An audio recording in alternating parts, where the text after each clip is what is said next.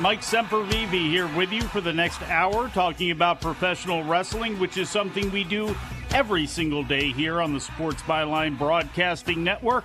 Tuned in iHeart, American Forces Radio, SportsByline.com, over-the-air affiliates like KMAV, 99 KMSR, and the mightier 1090. Maybe you're listening on podcast or replay on SiriusXM, or maybe you're video streaming on Twitch or YouTube. However you're joining me today, I'd just like to say thank you. Hopefully wherever you are, it's sunny outside, and if not, hopefully it's sunny inside your mind. A dreary, cold day here on Delmarva. I guess it's not really even all that cold, but it's been a lot colder recently, and it was warmer this morning, and the temperature has dropped, and it feels like it's going to snow, and I'm not ready for snow. No snow is going to be planned or called for, but still, that's what it feels like, and I know that's where we're headed, but I'm here to keep you warm, at least, when it comes to the wrestling end of things, and there's a lot to get into because it's a day that ends in Y, and there's always something going on in the world of professional wrestling. WWE SmackDown is tonight from Columbus, Ohio, and it's our first big show, our first big fallout for the SmackDown brand after last weekend's Crown Jewel show. Also tonight is AEW Rampage from Oakland, where they'll also be taping tomorrow's Collision show. So for those of you who like to avoid spoilers, just be aware that Collision is going to be a tape show. Everything for them is leading towards next weekend's Full Gear pay-per-view at the Forum in Los Angeles. We'll see what they have planned for tonight and the weekend, as well as next weekend's Full Gear. It's Veterans Day here in the United States of America, a day to honor the military, those who serve, and especially those who have lost their lives in combat. And in a press release today, WWE has announced that in honor of Veterans Day, and on behalf of all Americans, the company is raising one of the largest American flags in the country on top of the WWE headquarters in Stamford, Connecticut. 3,040 square feet of flag, 76 by 40. The press release says it will fly as a beacon of patriotism. That's a big flag. We got some Vince McMahon news, too, as he hides behind that flag. He's selling stock. We'll get into everything when we get back from break. Wrestling Observer Live. Welcome back to the show. Mike Sempervive here with you. We do this show right here for an hour at a time every single day, but if you want us 24/7, you can find us on Twitter or X or whatever you'd like to call it. I am at Sempervive. You can follow Filthy Tom Lawler, who is not here, at Filthy Tom Lawler. We'll be getting to that later. And at Sports Byline USA. Oh, at Bryan Alvarez as well, too. We'll get to him in a moment as well. Make the wrestling news part of your day, though. Everything you need to know to get your day started, get you up to date, or get you to your favorite wrestling review pod like Wrestling Observer Radio with Dave and Bryan. It is daily, free, and between 5 and 15 minutes long. No clickbait, no speculation, no rumors, no paywall, just the wrestling news. For more information, head on over to thewrestlingnews.com and at Wrestling News AV on Facebook and Twitter. Big Boss Man is not here. He is matriculating again, I believe, at his child's school. Actually, wait a second. It's Veterans Day. The kids are off today. Where's Bryan? I don't know. But hopefully he's enjoying his time. I know Filthy Tom Lawler is going to be enjoying his time tonight. He is in Dallas, Texas right now, getting ready for his fight against his longtime NJPW strong rival, Fred Rosser. We'll be getting to that card, taking place at the Curtis Culwell Center down there in Texas a little bit later on in the show. I'm still thinking about that flag, I got to be honest with you. 76 feet wide, 40 feet tall, 3,040 square feet of patriotism just flying above the WWE headquarters in Stamford. The average cost for a home in Washington, D.C. is at least $300 a square foot. At least $300 a square foot.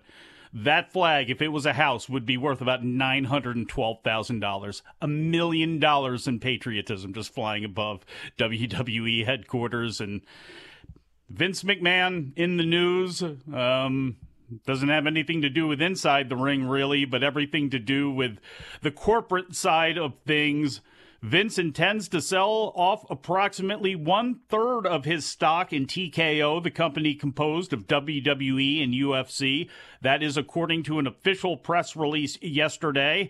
McMahon plans to sell 8.4 million shares of TKO stock, which is currently valued, or at least was as of yesterday, at $713 million. McMahon would receive all proceeds from the sale, with Endeavor Group, TKO's parent company, purchasing $100 million of McMahon stock. Endeavor CEO Ari Emanuel has also indicated his interest in buying $1 million worth of McMahon stock, while other unnamed company directors are also interested in purchasing $850,000 worth. The 8.4 million shares that McMahon would be selling off make up nearly 1/3 of the 28.84 million shares McMahon currently owns, and would reduce his ownership stake in the company from 16.4% to 11.6%. The stock closed on Thursday at $84.90. It fell in the after-hours trading and opened this morning at $76.87. In a September regulatory filing with the FCC, TKO announced that all of McMahon's stock would be available for a buyback, and he would not be tied to the same restrictions that other large company shareholders would be held to. At the time that occurred, Axios reported that McMahon, having the ability to sell his stock, quote, seems to be about giving McMahon flexibility, or maybe even TKO flexibility, given the ongoing investigation, end quote. As you may remember, there was a raid on Vince and WWE again, with still the FCC investigating, and I guess the Southern District of New York still investigating, or the SEC, I believe it said the FCC, but the SEC and the Southern District of New York looking into payoffs that McMahon had made, and in relation to all of that stuff. The filing said that McMahon, as well as two other TKO executives, will be selling stockholders in this offering, meaning that they had planned to sell their stock at the time of the deal. This morning, David Faber on CNBC said that apparently, in quotes, it was about estate planning for McMahon, who is 78 years old. In this week's Wrestling Observer newsletter, Dave notes that McMahon has to maintain 7 million shares to keep his position as chairman of the board of directors, and even when the sale goes through, at over 20 million shares, he is comfortably above that threshold. I think everything could be true when it comes to the sell-off of the stock and how it was filed in the first place, with the ability for McMahon to sell back the stock. He facilitated the sale. He was very important in that. He jammed his way back into the company to be a part of the sale, and he is reaping the benefits of the sale. And again, the amount of money that he made off of that deal, the $713 million that stock was valued at, that's a big windfall for him. He just got a big windfall in a one-time payout to WWE shareholders. He got a big, check from that. So he's old. He's 78 years old. No doubt about it. He is still married to Linda McMahon. Whether they have a super tight relationship or not, I have no idea. But, in their aging years here, what can you do with all of that money? What are you going to do with this stock? How much are you even going to be involved in? It certainly seemed like this was all set up so, yeah, Vince could cash out, but also in case something did go sideways with all of the investigations and all the heat that Vince has had on him, they put in some checks and balances there that made it obvious that they could buy that stock back if needed. And that's all of the stock in case something else actually happens here, which I don't foresee. That story has been quiet. I guess if the government is working on something and they're quiet, we'll hear about it when they actually do something about it. But all of the talk about Vince and the LA Times article that came out about a little over a month ago now, and all of that just seems to all kind of have gone by the wayside. So we'll see how it goes. But Vince McMahon selling off a large amount of stock and, again, reaping a whole lot of benefits from it. When it comes to inside the ring, WWE SmackDown will be at the Nationwide Center in Columbus, Ohio tonight. They have not announced a whole lot, but there is going to be fallout from last weekend's Crown Jewel pay-per-view in Saudi Arabia, where Roman Reigns defeated LA Knight to hold on to the WWE Undisputed Universal Championship. LA Knight has a match against Grayson Waller tonight, which I would assume he gets back on the horse with a big victory there. I don't think they're quite done with LA Knight yet. Carlito against Bobby Lashley, which furthers the storyline between the Street Profits and Bobby Lashley and possibly B-Fab. We saw B-Fab pull Bobby Lashley away, so getting a woman into the mix to go square off against Zelina, I would assume, from the LWO. So Carlito and Bobby Lashley is tonight. And on the undercard, on the dark side of things, the dark matches that have been announced for tonight are Cody Rhodes against Damian Priest and Jey Uso against Gunther. So we'll definitely know that those guys are all going to be there, and we'll see how everything plays out for them on the show. WWE also has house shows planned for this weekend. Saturday, there's an event in Johnson City, Tennessee, and then they'll go about 3 hours north up I-81 into Roanoke, Virginia for a show on Sunday. NXT also has at least one house show planned for this weekend. It's going to be tonight in Lakeland, Florida. I'm not sure if they have anything else kind of set up there, but there's been talk about, can NXT run more live shows? Can they run bigger buildings when they end up debuting in October of 2024 on the CW? And I think it would be very simple to do that. I think it would be quite easy to do that. And again, you have a lot of buildings in Florida, in Georgia, and in that general area where, again, you could run those shows on Friday, Saturday, Sunday, if you so chose, and then fly who you needed to on Tuesday to wherever it is that you're going. And, to be honest, the more house shows that NXT folks have a chance to do, the better, because it's needed.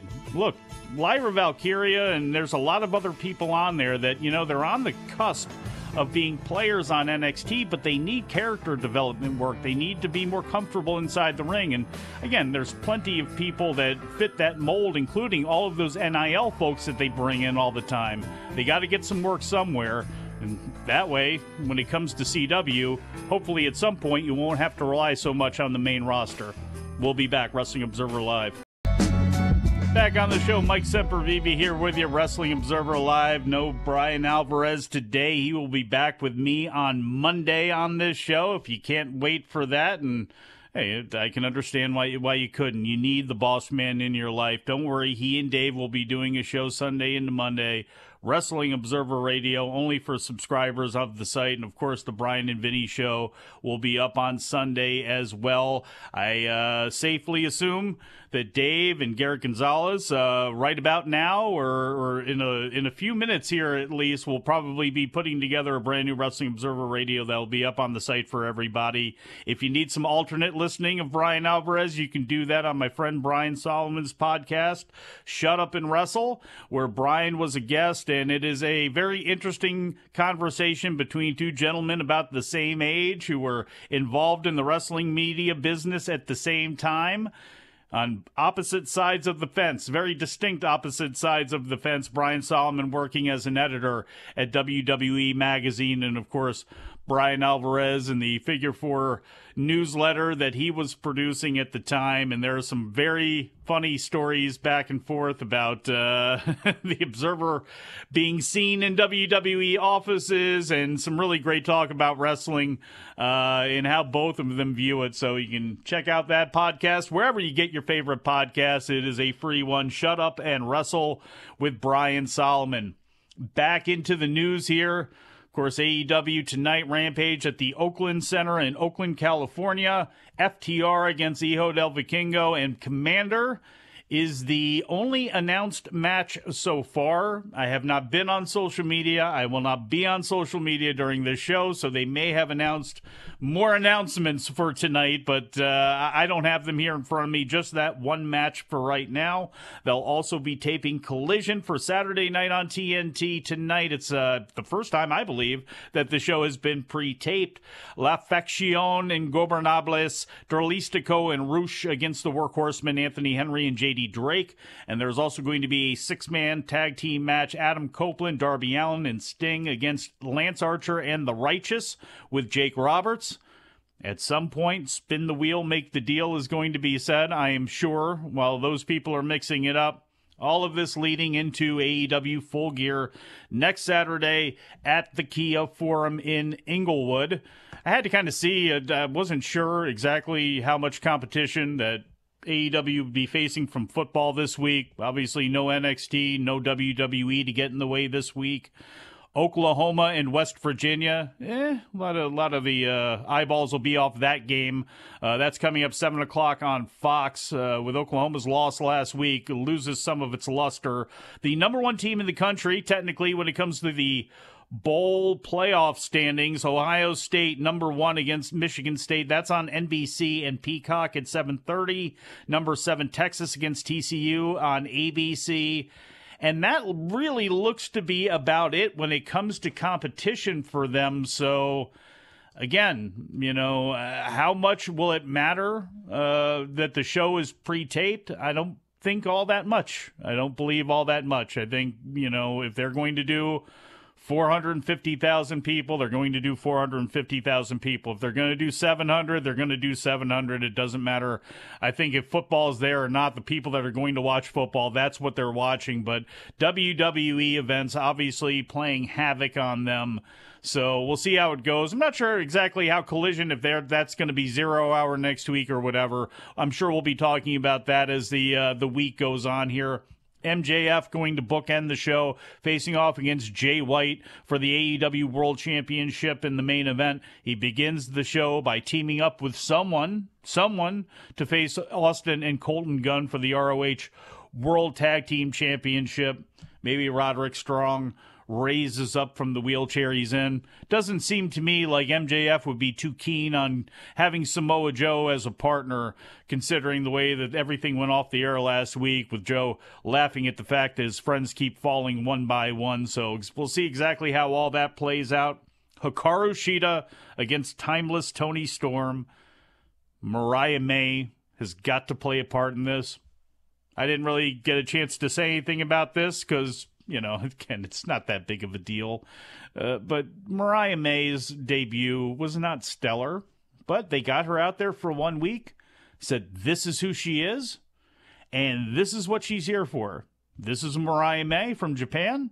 She's coming over here, and she wants to meet Toni Storm. And obviously that is going to play right into surely a storyline where, Toni Storm has got her minion there, and Mariah May has got her secondary banana. What do they call it? The understudy on stage. She will be the understudy for timeless Toni Storm, and she will go through all the rigmarole, and I'm sure probably help Toni Storm win the title from Hikaru Shida, and then leading on to a story that deals with Toni Storm and Mariah May, and they could use that. They need a women's storyline that people can be entertained by and kind of sink their teeth into. And with Toni Storm being a part of that, outside of Jamie Hayter, she's the best chance you got. And since we don't know when Jamie Hayter's coming back, come on, Toni, please make something out of this with Mariah May. You need stars there. It's one of the reasons that Giulia coming over to AEW would be a much bigger deal than her going to WWE. Be a much bigger deal for AEW, surely, because they just don't have the talent level and they just don't have the stars. And I don't know if there's anybody else you can pull off the street and bring into AEW and have them make as much of a significant impact as Giulia could right off the bat. Being able to help with again, look at Mariah May and what she was able to accomplish in Stardom. For those of you who watch Stardom, and you watch her at the beginning of her run to the end of her run, and how much improvement she made, I mean, it was huge. Now, will that be able to translate going into AEW? We'll see. We'll see how many flaws of hers get exposed. Being with Mina Shirakawa and being in the positions that she was in, she was always put in there in a position to shine, to a fan base that was watching that specific product to see them. Now you have a more general wrestling audience with AEW. We'll see how they take to her inside of the ring, but as long as the entertainment aspect is kept, not serious, but is focused on seriously, even the ridiculous stuff. I have a feeling Mariah May is going to get certainly over with Toni Storm. Hopefully Jamie Hayter can come back soon. Jamie Hayter and Britt Baker, that's still a story that's going to have to play itself out down the line. Chris Statlander cannot get hurt anymore. We've got to see exactly how big of a star Chris Statlander can be. Obviously, she's got her fans in AEW, but they really need her to stay in there. Hikaru Shida's great. Hikaru Shida is going to be the glue there for a long, long time, but she's not an impact maker, and unfortunately they don't have a lot of impact makers there when it comes to the women. Again, not to say she can't be a bigger star than she is, but she's not going to be as big of a star as Giulia if Giulia were to come in and be presented in a great way. And it's just another person you can have having great matches with those other women. And again, there's so many women on the roster when it comes to WWE. Your Rhea Ripley's, your Bayley's. Dakota Kai's been hurt, but when she comes back, she's good. Charlotte Flair, Bianca, again, Becky, they're loaded up with women. She can have great matches up there. Kairi Sane coming back. Io Sky's up there. You don't have that type of depth, and you don't have that ability to make matchups in AEW. So, again, the Mariah May situation is going to be key for them, but it's going to be even more key if they can draw Giulia in. Sting, Darby Allin, and Adam Copeland with Ric Flair against Christian, Luchasaurus, and Nick Wayne. We'll see how it goes. I'm not being fair to Flair. I don't want to see him involved in this mix. Obviously, he's going to be involved in this mix. Be interesting to see where they go and what they decide to do in that match. The easy answer is Nick Wayne takes the loss. Orange Cassidy against Jon Moxley. Singles match, AEW International Championship. I would assume Orange Cassidy gets the victory here. Jon Moxley does not need a belt going into the Tokyo Dome show, which is going to be his next big event after this one. Hangman Adam Page and Swerve Strickland in a wrestling match. We better have a stipulation attached onto this thing by Wednesday night. Golden Jets, Kenny Omega and Chris Jericho against the Young Bucks is the other match on the show. If the Golden Jets win, they will get the Young Bucks AEW World Tag Team Championship opportunity that I think most people have forgotten about. And if the Young Bucks win, the Golden Jets must disband as a team. I think the Young Bucks win. The Golden Jets disband as a team. And we'll see where we go from there. I don't know. We'll see how it goes after this week. I'll have more thoughts on it and think about it a little bit further to see what happens there. But that's it in the world of AEW right now for the most part. Impact is running a show tonight. Impact Wrestling Throwdown 4 IPWF taking place. That's going to be on Saturday, from the Battle Arts Academy in Mississauga, Ontario. The show is going to be streamed on Impact Plus. I didn't get a chance to see Impact last night, but I believe this is the show where they go back and they do it 80s style. It's like a Johnny Swinger deal for the entire time. Just a fun, goofy show that they have on there. It's going to be on Impact Plus. And, of course, New Japan Pro Wrestling, which we'll get into after the break. Lone Star Shootout tonight at the Curtis Culwell Center in Garland, Texas. 5 of New Japan's 12 championships will be defended on that show. They have too many title belts in New Japan. There are too many title belts everywhere. I never thought I'd ever say that as a young wrestling fan back in the day who was sitting there watching the national title and the Mid-Atlantic title and all that sort of stuff. I have learned my lesson. I'm sorry. Take the belts away. We'll be back. Wrestling Observer Live. Mike Sempervive here with you. Wrestling Observer Live on the Sports Byline Broadcasting Network. I forgot for the ASMR kids out there. It's a little late in the show to be cracking this thing open, but here we go. That was for you, Winter Red Bull. I'll probably have half of it and then pour it out. I've been a lot of water today. I think I'm going to stick with that. Too much caffeine, not good for you, especially if you're getting in the form of those woo drinks. I heard some of the ingredients that were in there. I don't know about making that the official drink of AEW, but there's other drama in AEW. I thought this story was out there, and I guess in a small wrestling bubble it was, but it made its way to the main page of the Wrestling Observer website today. Dave wrote about Metalik refusing to do a job to Komader on the October 20th Rampage show. He wrote in this week's newsletter, quote, "The reason the October 20th Rampage show had only 3 matches instead of 4 is because Komader against Metalik was booked for the show and then pulled when Metalik refused to put Komader over," end quote. Dave Meltzer wrote in the newsletter. Metalik still worked Collision a few days later, but that can't have helped his standing here. Dave also wrote, Metalik had just lost to Komader in a singles match taped for ROH TV on October 14th. The match aired on October 19th. He also wrestled the October 21st ROH taping, losing to Angelico. Metalik was then back on the October 28th ROH taping and wrestled in a 4-way with Angelico, Slim J, and Gringo Loco. Last week, Metalik was in Tijuana for a show with the Crash promotion on November 3rd. As for Komader, his availability for AAA TV tapings on Saturdays is now in doubt, as AEW wants him to work their weekend shows. Quote, AEW pretty much said they wanted Komader every Saturday, and that leaves it being difficult to book since AAA's TVs are often on Saturdays, end quote. That came from Dave. On September 5th, Metalik had announced on his Twitter he would not be working anymore for CMLL as they could not come to terms on a deal.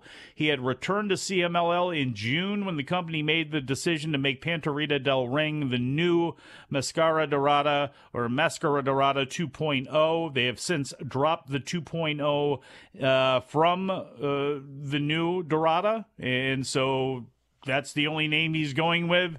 That's it. Metalik is Grand Metalik, but I don't know what kind of options he has. I know that Crash promotion still runs occasionally, and I assume that the checks don't bounce on those guys, but seems to not be somebody that CMLL has any interest in. And let's be honest here, for those people that have watched him for a long time, he's not the same guy that he was. Age has caught up to him. He was in WWE for a long time working that style, and I don't know if he has overestimated his worth or not, but again, shooting down that loss to Komader, I get it, but obviously, from what Dave is writing, they are serious about Komader.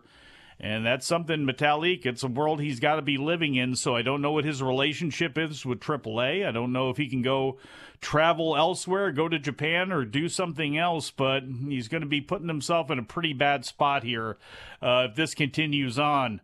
Lance NOI says missing out on opportunities such as appearing on WWE programming with his family played a role in asking for his release from MLW. This was posted up to the main page by Ian Carey this afternoon. NOI told Steve Fall of WrestlingNews.co recently that he was unable to take part in a tribal court segment on WWE TV and an A&E special due to his MLW deal. He also says MLW hadn't offered him any dates after he returned from a tour with Noah. He says, quote, I was in Japan. I told them when I was getting back from Japan, they had no dates for me. They had nothing for me, end quote, he said. However, not being able to appear on WWE programming also factored into his decision. He says he just wants freedom for right now. Quote, I missed a few opportunities being with MLW, that one on A&E. I missed the possibility of being on the tribal court they were doing, bringing in the family. I missed that opportunity, and now I can do it all. I can be at extra work. I can be at tryouts. Nothing is stopping me now, so I'm just ready to go. Hard for me to believe that you will not be seeing, at some point or another, Lance NOI, Jacob Fatu, possibly Juicy Finau, who also received his release, brought in as members of the Bloodline or associated with the Bloodline. It's very difficult for me to believe that, considering that right now there's no end in sight for Roman. Even if he loses the title to Cody, then you have all the after effects of that continue to play out. You still have issues with Jimmy and Jay and Solo on the rise and all that sort of stuff. There is still a lot you can do, in the Bloodline and in with the Samoans if you so chose. So seems to only make sense that they do that. You know, there were hopes for a lot of people that Tama Tonga and Tangaloa and Hikuleo could come in at some point. That obviously not happening, but as times have changed, you know, who knows what we see in the next months and years, you know, as we go along here, because I assume they're tied up now for at least 2 years with New Japan Pro Wrestling, if not longer. No surprise that MLW would not let them appear and not let him appear on a WWE program. You can't. You got an antitrust lawsuit that MLW had filed in January of 2022. There would be no way they would have let him on there. You can make a case for the A&E stuff, you know, that it's, you know, being filmed, it's a documentary or whatever. But the thing is, it would still be MLW allowing his guys under contract to participate in a WWE-sponsored event, and you're suing them for keeping you off of reels and interfering into your contract deals and trying to get television. So no shot that was going to happen. But where I do have a lot more sympathy is the fact that he's not getting booked. And this is something that Alexander Hammerstone has brought up. It's something that a lot of people have brought up with MLW because of not running shows and running them infrequently and this and that.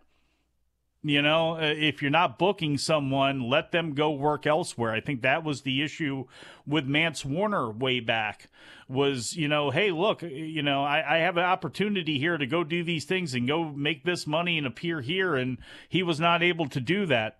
There was a little bit of, I guess, a embarrassing situation for Aries this week. The luchador Aries, who came out and asked for his release from MLW, says he wasn't getting booked moving forward. You know, he signed a deal that wasn't in Spanish and that was never translated for him, and I want my release.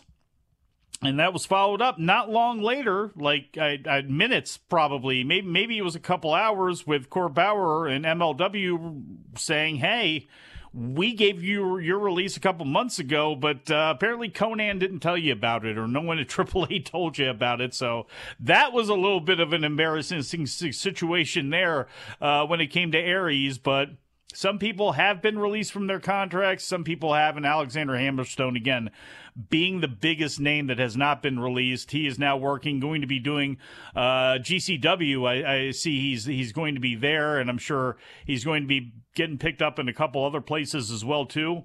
Would not surprise me if we see him on NJPW Strong shows. I think it would make sense to see him on NJPW Strong shows.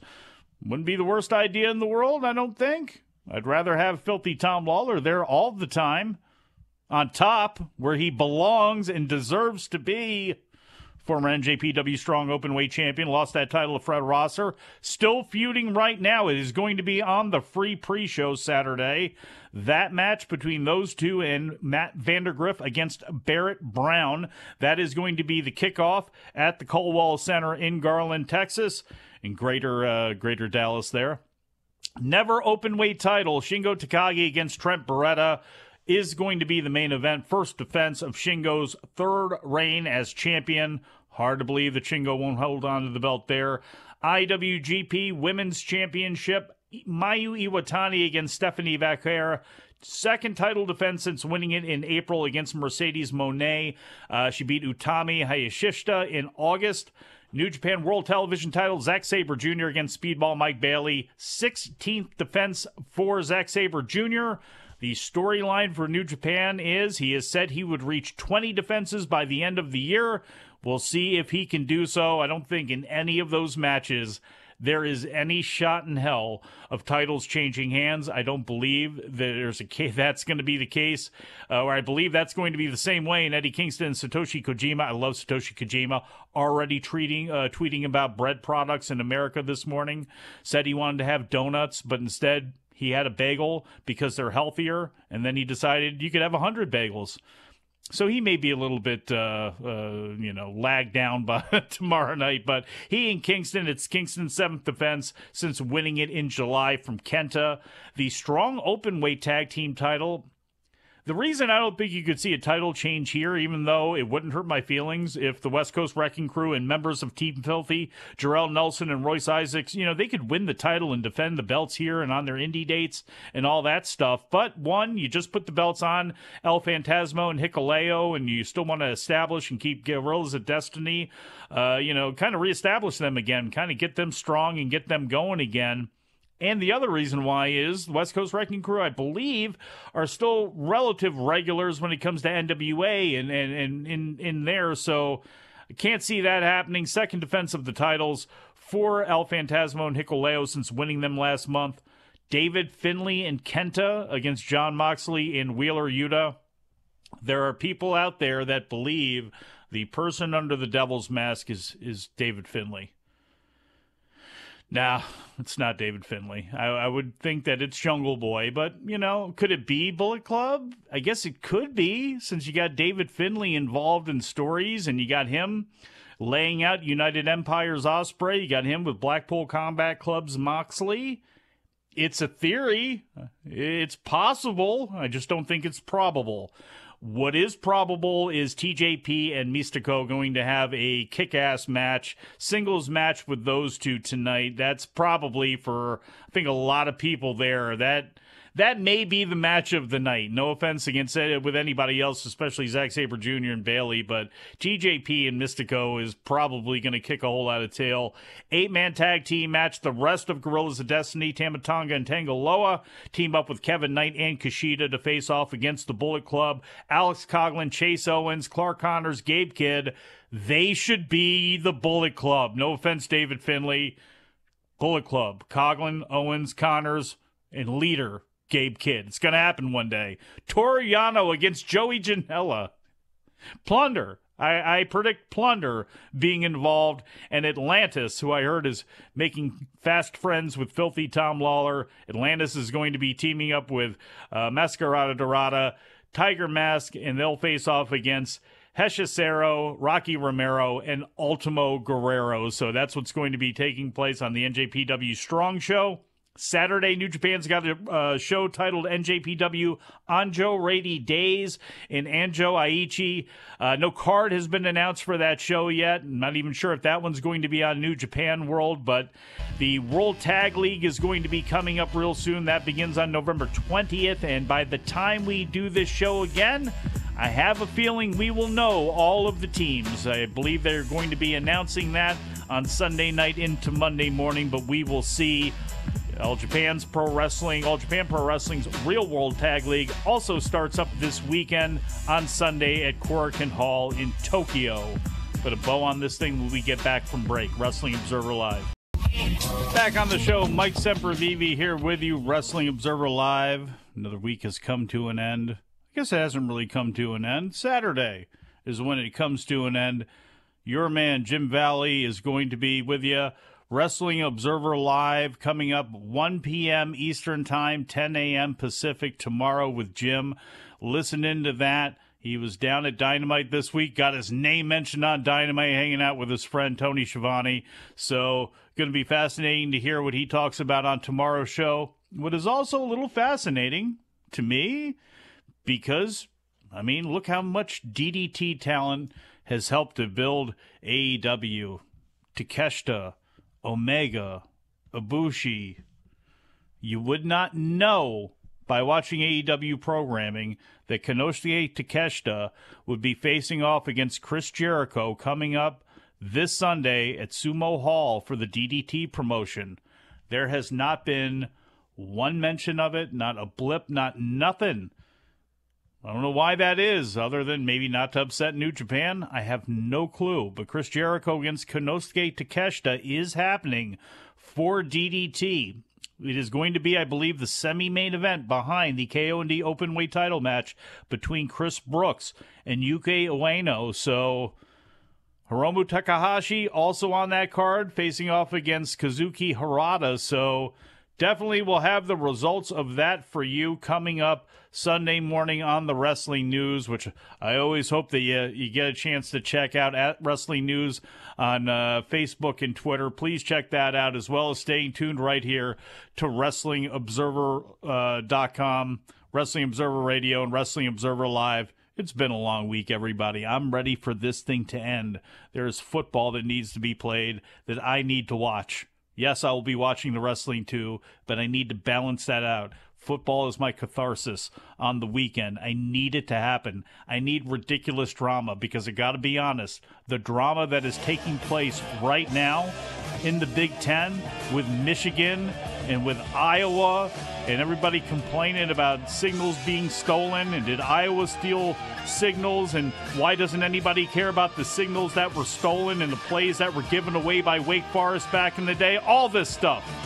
College football, that real world, somehow faker than the fake world of professional wrestling. But for everybody listening, I would just want to thank you for joining me today. Thank you, Producer Daniel. Thank you, Producer John. I shall talk to you again after a while.